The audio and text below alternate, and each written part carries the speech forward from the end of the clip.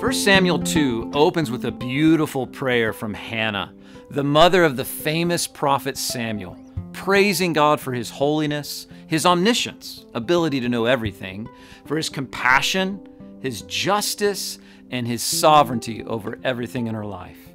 See, Hannah had honored her vow to give her son Samuel to the Lord. And ultimately, the Lord blesses Hannah by even giving her 3 more sons and 2 daughters later in her life. It's a beautiful thing.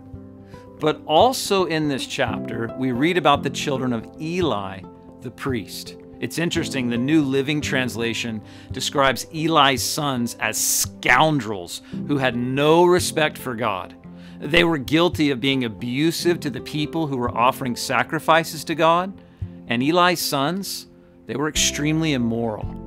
And this chapter records for us that Samuel grew in favor with God and with people. But Hophni and Phinehas, Eli's sons, who would not obey God nor their father, are given a warning from a prophet that they and their father will be judged for their wickedness, and the boys will actually die on the same day.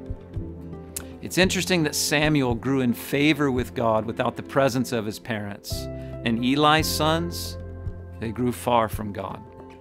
One of the real tragedies of this chapter is the lack of love through good parenting that Eli displayed for his sons.